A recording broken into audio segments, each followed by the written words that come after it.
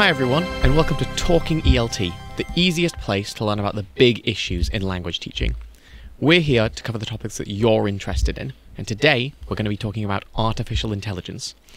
I'm joined by Ben Knight, Head of Research and Pedagogy at Oxford University Press, and Hayo Reindeers, Professor of TESOL and Head of Research at Anaheim University. Thanks for joining me, guys. Good morning. It's a pleasure. So before we start, one quick note. Today we're not going to be talking about the practical applications of AI in the classroom or giving tips or ideas. Ben's actually done a talk on that at our ELT online conference, so if you want to learn about the practical issues around AI and how you can use it in your teaching, go watch that. We'll include a link in the description. Today's conversation is going to be more about the implications of AI for the future. In the medium term, how is it going to impact teaching, learning, assessment? How is it going to change the way we approach things? What dangers are there? What possibilities are there? And what do we need to watch out for? And how can we shape it? So yeah, I'd like to jump into that with both of you, because to be honest, I know very little about this, and I'm excited to learn from you guys. So my first question, I think this is really important to kind of set the scene. What do we mean by artificial intelligence? What kind of tools and platforms and areas are we talking about when we use this term? I mean, in my mind, when I talk about artificial intelligence, what I think of is getting computers or systems to do what we normally associate with humans doing with intelligence. So it's artificial, it's not a human, but it's doing the kind of things we associate with humans. So in that sense, it's a moving target. Okay. As we start to take things for granted as done by machines, and therefore we think other things are the realm of human intelligence, then our expectations of AI start to change. That makes sense. And Hayo, would you add anything? Yes, absolutely agree with that. And it's also probably worth just pointing out early on in the conversation that AI is not something that just happened in the last 6 months with the arrival of ChatGPT. It's actually a very large range of developments, techniques, technologies that have been in emergence since the 1950s.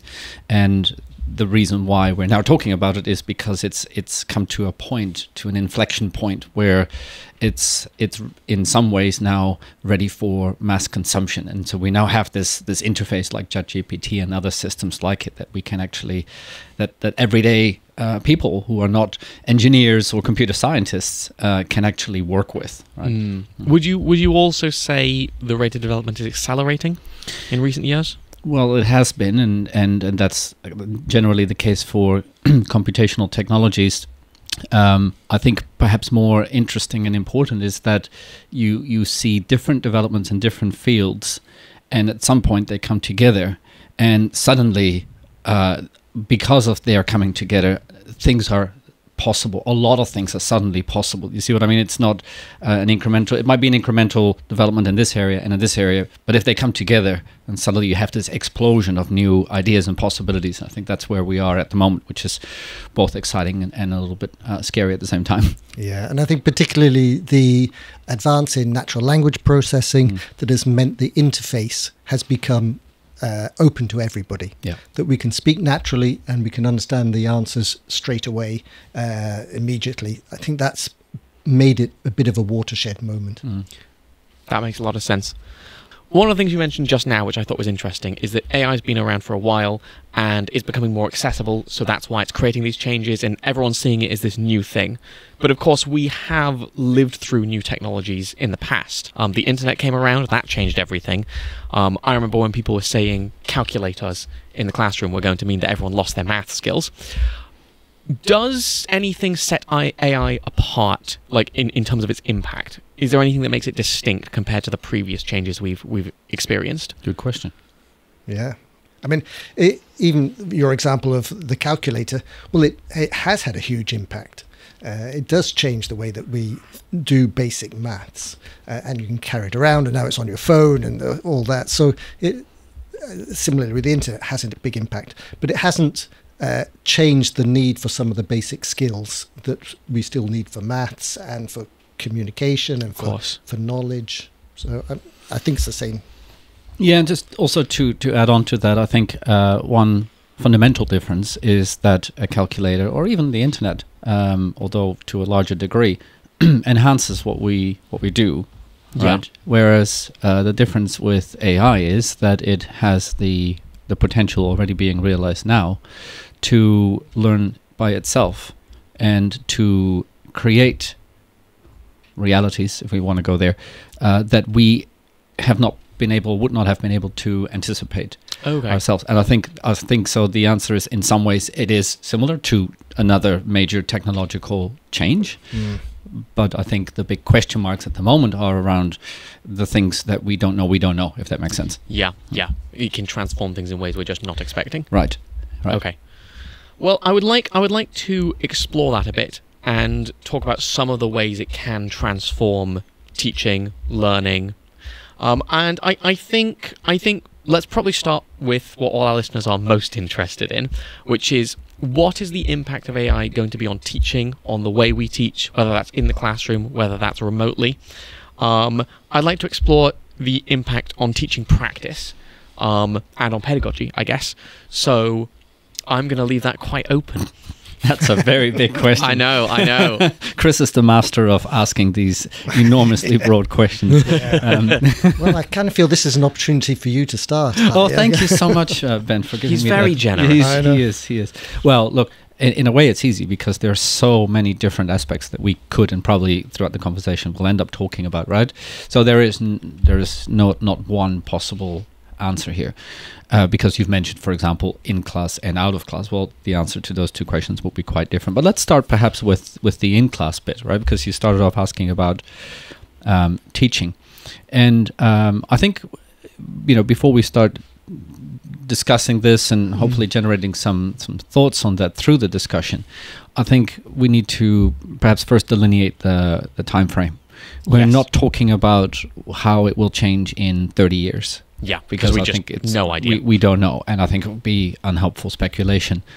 I also don't think we need to talk about how it will change teaching tomorrow or in the next 6 months or even 12 months, because apart from the occasional trial with ChatGPT, for example, I think AI is very far from being a common use in teaching at the moment. So really, we're talking about maybe, say, in the next year to 5 years, right? Yeah. And so I would say that we can probably divide up the conversation around this in terms of the different jobs that we have as teachers.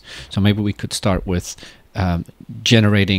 creating materials and resources as one aspect, and then maybe we could talk about the delivery of content, the classroom instruction, or the feedback as a separate conversation. Would that help as a? I really like that approach, because we're thinking about what does a teacher do, what does teaching involve, and then where does AI come into that. So you might even start with a teacher makes decisions about what's useful for the students to be learning. So, and they're doing that almost on two levels. They're doing that on the level of, if you're going to learn English and you're at this level, these are the kind of things that are useful for you to be learning. If I'm going to learn a new skill somewhere, I need to find a teacher who's able to break that skill up into little bits. So there's that kind of curriculum syllabus thing, and then there's the what does this particular person really need? So I think those are all kind of curriculum as a big picture and in the moment. Yeah. I think that's a very helpful starting point, because you've mentioned different things, and they all involve essentially curation, right? I mean, that's one of the key roles that we have as teachers. It's still why, after having had the internet widely available to us for 25 years now, we still have jobs as teachers. Whereas in 1995, 96, people say, well, that's the end of education as we know it. Yeah. But of course, we curate the experiences. We also have a role in supporting our learners in developing the ability to curate their own experiences. So teaching learners how to find the right resources online, choose appropriate materials, etc. So maybe we could dive into that topic of curation a little bit more, because you mentioned at least two different layers there. One is that there's a layer of curation in terms of identifying what the key components are of the subject that is being learned, or taught, right? So in the case of English, for example, you have the different components of the English language, and putting them together in a systematic way is what a good teacher does, right? Yeah. This comes before that relates to that, and Helping etc. build that journey. Yeah, exactly. The building blocks, right? So it's that structuring process, which then needs to be augmented by the insights that we have about our learners and what building block would be most appropriate for each individual learner. And sorry to really, we're very far away from your original broad question. No, but go for it. I think this atomistic approach is absolutely necessary. Otherwise, you just end up talking in generalities. Yeah. So maybe we could talk about these two components separately: the systematization of the subject, and the linking of that with the specific needs of individual students. Because I think AI will have a significant impact on both of those. Yeah. Right? I can see that. I agree with that. See, even when we talk about what you need to learn, what you need to master to be good at English. So we have at the moment a kind of canon of typical things that we think needs to be learned at each. And it's passed down, generation of teachers is passed down. But actually what we have the potential for now is to have a better understanding of what people need to be good at in order to communicate effectively, because we can build up that data from looking at people's attempts to communicate. And that's something that hasn't been available to us.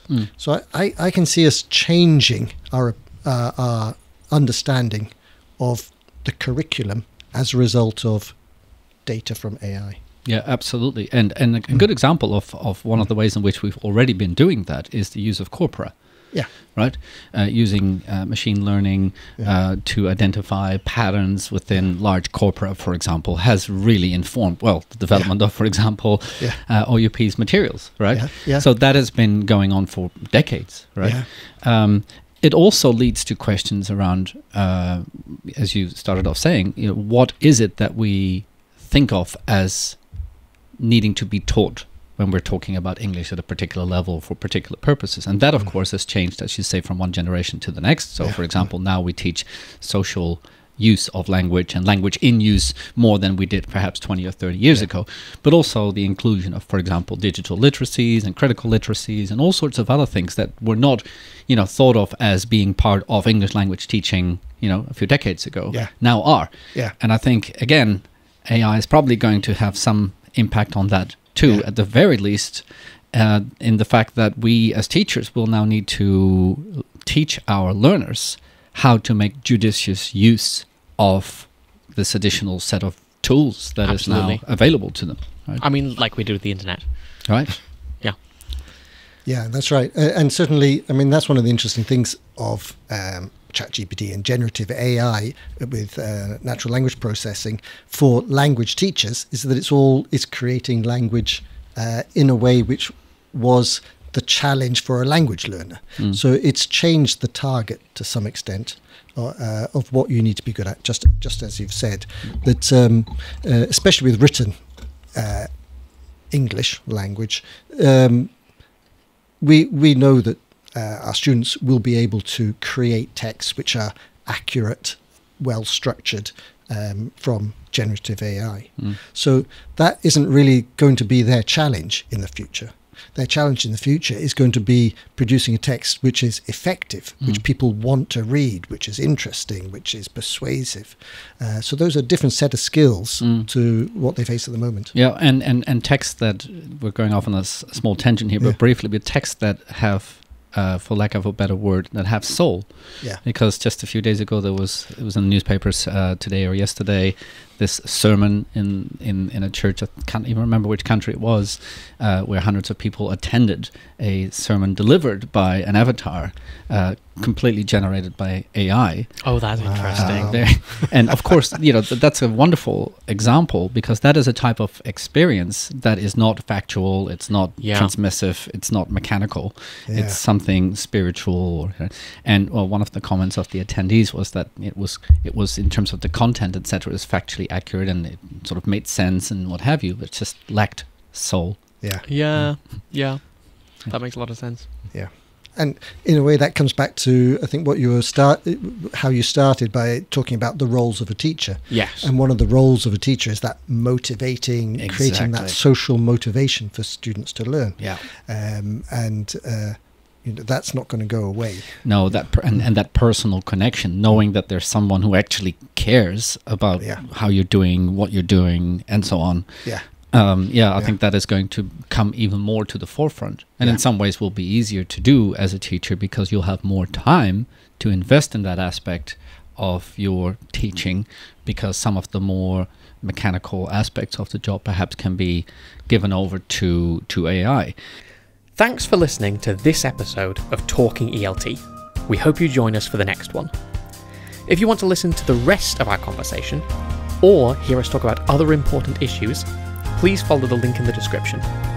We'll be posting episodes regularly across all major podcasting platforms, and you can find links to all our channels there. Hope to see you soon.